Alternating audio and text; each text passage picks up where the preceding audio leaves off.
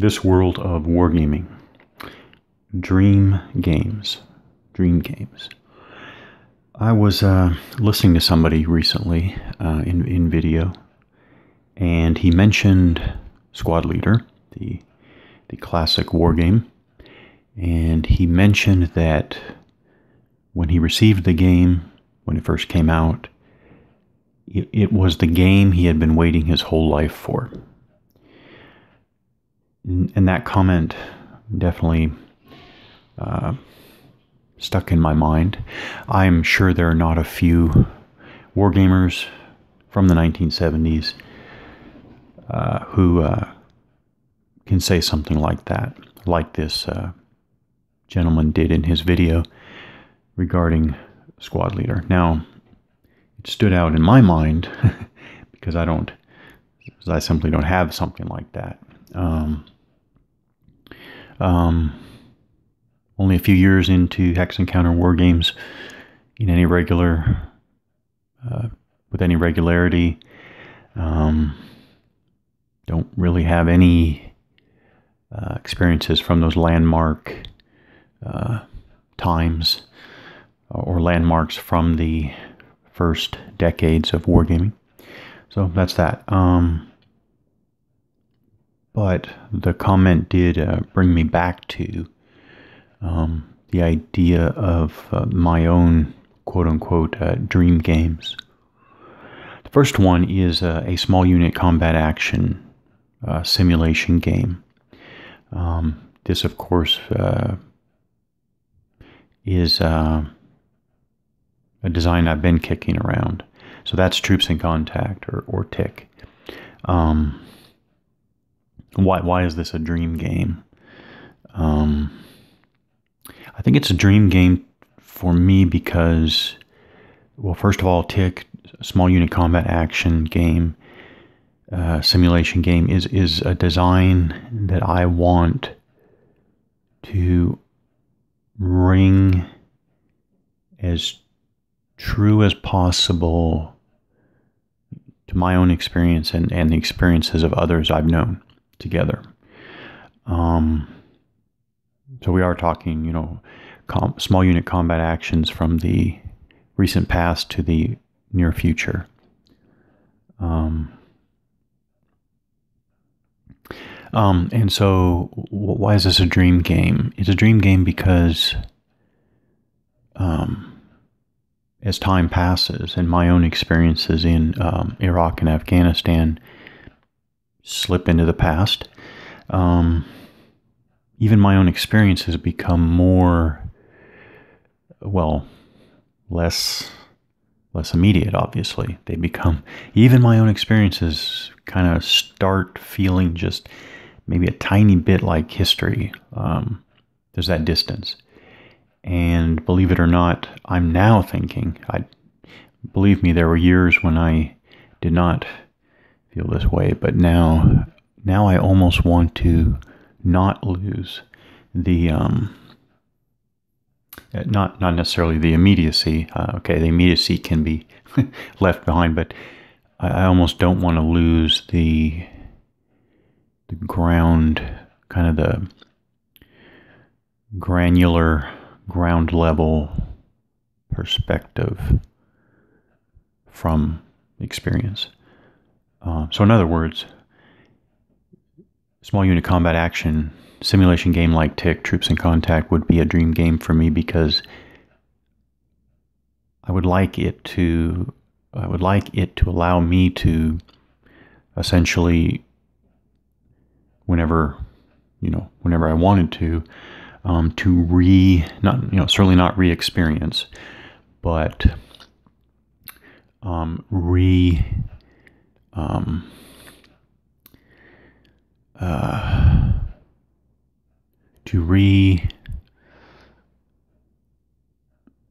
okay, I was wrong there. Maybe it is a form of re-experience. It's a form of re-experience. So yeah, okay, re-experience the past. Yeah, there we go. But it would have to be real. However that's defined, however I would define it. it has to be, yeah, it has to be genuine. So I'm not sure there's much more to say about that for now, but that is why a small unit combat action game like Tick that I've been kicking around is one of my 3 dream games. Second one is completely different. I actually would like to, have, I'll say at this point that regarding these 3 dream games, these are games that I would like to see exist, completed, produced, and games that I would really like to play. Now, if enough time passes and they don't materialize, then obviously I would think seriously about, doing them myself, okay? But, for example, this second one, a Dark Ages battle game, I'm not going to sit here and say this is a game I really want to design. I don't have a strong motivation to design a game like this. I would like I'd like to play a game like this. But again, if enough time passes and I don't see it, don't find it, then I'll look at designing it. Now, the other thing is, of course, I'm looking for this type of Dark Ages battle game. And I haven't found it yet, but maybe I've missed it. So what I'm talking about, if you can imagine, take the detail and complexity, take the detail and the complexity of Battles from the Age of Reason and apply that to Dark Ages battle game. And the reason why I think this would be so interesting, well, actually, before I talk about why this would be so interesting, let me just say that I would want this to be a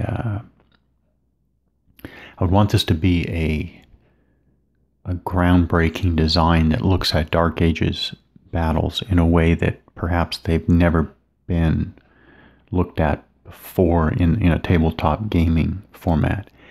What I mean by that is, and let me just reach back to history, academic history. So I'm going to reach back into some general ideas, and I'm pulling these from academic history.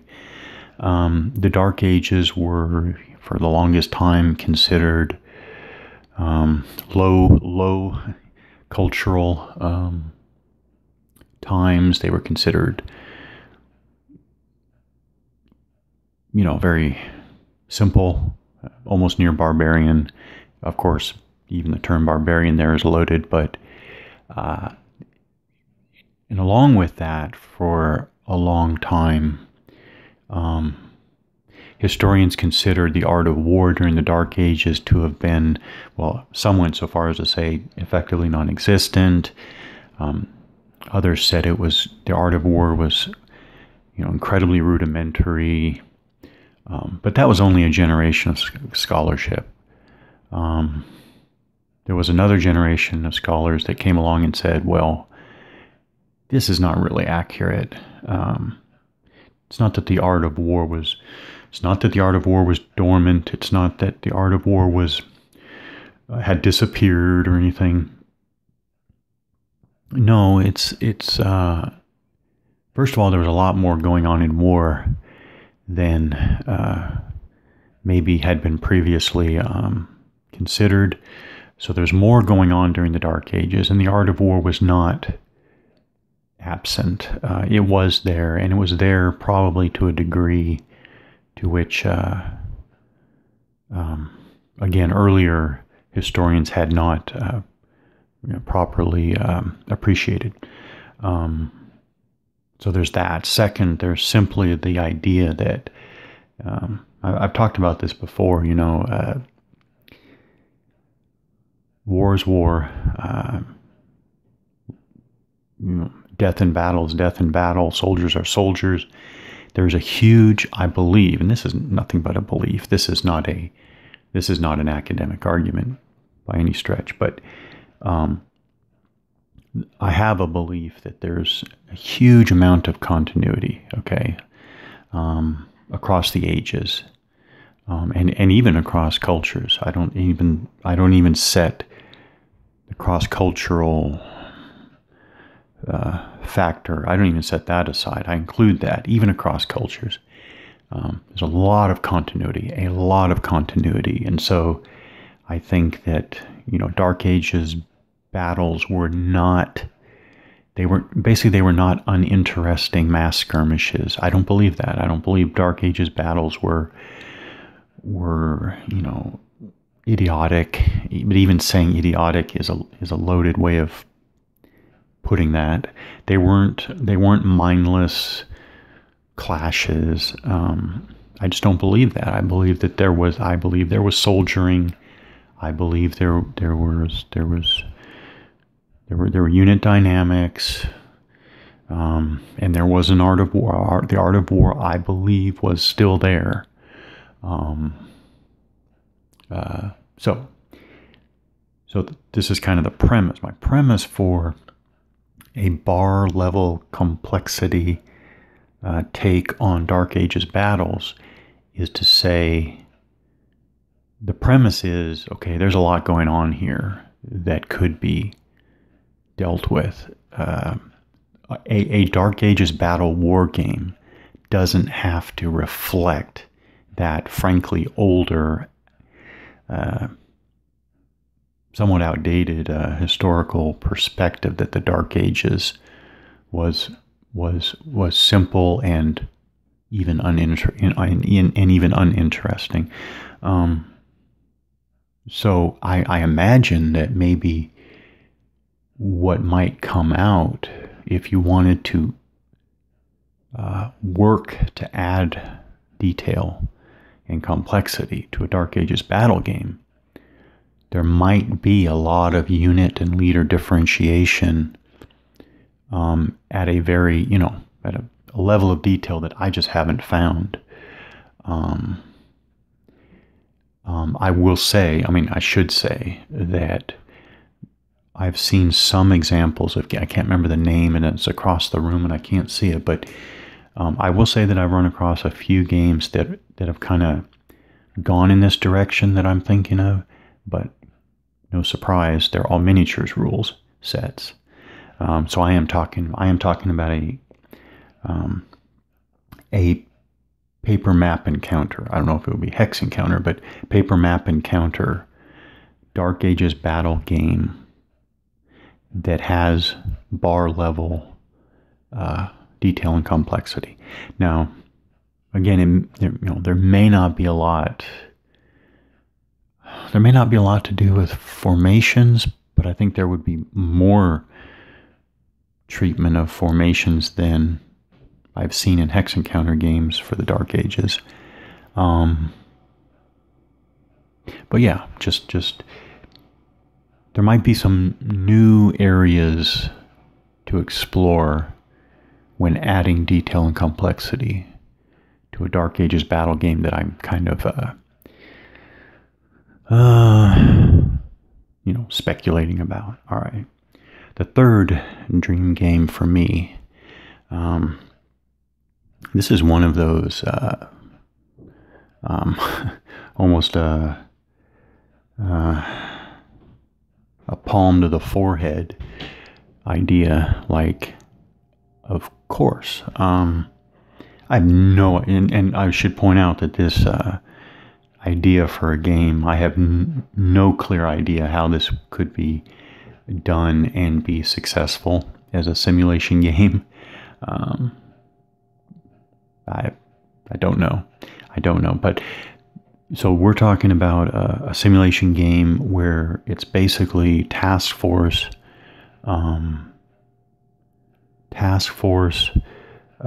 operations. Task force operations in Afghanistan, Operation Enduring Freedom, but the focus is on the planning and then execution of the operations. So this comes from, and by task force I mean anything from a battalion task force up to I'll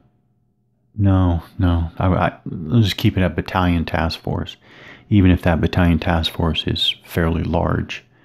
and fairly large, meaning quite a bit larger than a normal U.S. Army light infantry battalion. Okay, where does this come from? This is the type of dream game idea that I think of when I ask myself, okay, as a matter of fact, I was listening to an interview recently, an interview of a musical artist who was asked kind of how he... So this musical artist, and by the way, I know very little about him. I'm not a fan of this person, but I found it an interesting interview nonetheless. So we're talking about a musical artist who is considered to have,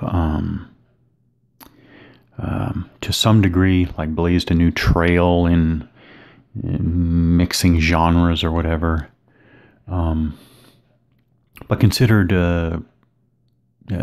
especially original as opposed to, I guess, his peers. Okay, so he was asked how did he even get the idea to kind of go down this novel path of mixing genres and doing it in the particular way that he did.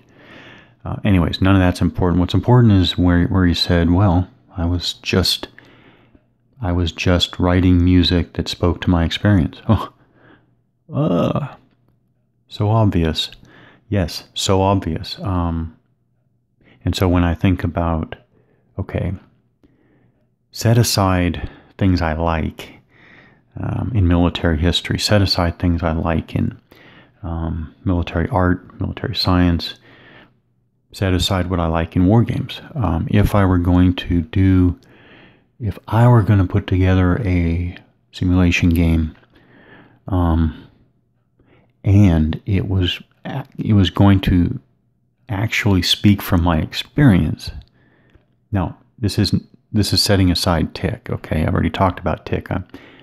If I cut that out, because that's already covered, of what remains, kind of what is the large block of experience that would be kind of an obvious source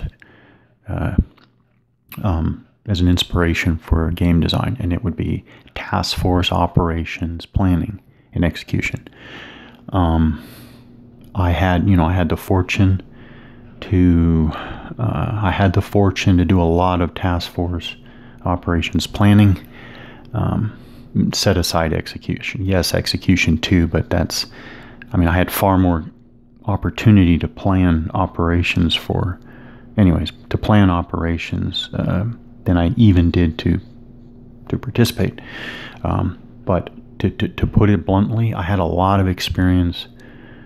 And again, I was lucky enough to have the opportunity to plan a lot of operations and then basically see them unfold.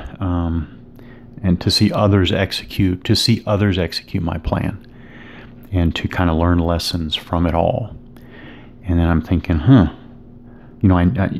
up until very recently, I never ever thought that had anything to do with gaming. I really didn't. As a matter of fact, I thought, there's a firewall between that experience and war games. But now I'm thinking, again, I don't know how it would be. I don't know how it would actually materialize, but that is kind of, by experience, that's kind of what I can talk to. So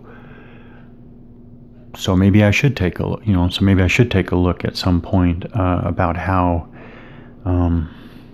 that might be put into a simulation game. And here, of course, it would have to be not just real to experience. I guess I can always say that, but it has to actually, I guess, show participants, players, give insight into this world of task force operations planning in Afghanistan, on real ground, against real forces, using real forces. But the emphasis on task force operations planning and execution is that it's not necessarily a simulation game from the headlines, and it's not necessarily, to use that term, sexy. It's not necessarily, Hollywood worthy. So that would be the challenge, frankly. But designers in the past, I think, have taken topics that one would have thought couldn't be done in a way that engaged participants very well, and they've done it and they've succeeded. So, all right, so 3 dream games. Dream, of course, is in quotes. I would have liked a better term there, but 3 dream games: Tick, Troops in Contact, small unit combat action game; a Dark Ages battle game with the level of detail and complexity seen in the Battles from the Age of Reason series; and then a task force operations planning and execution simulation game based on Operation Enduring Freedom.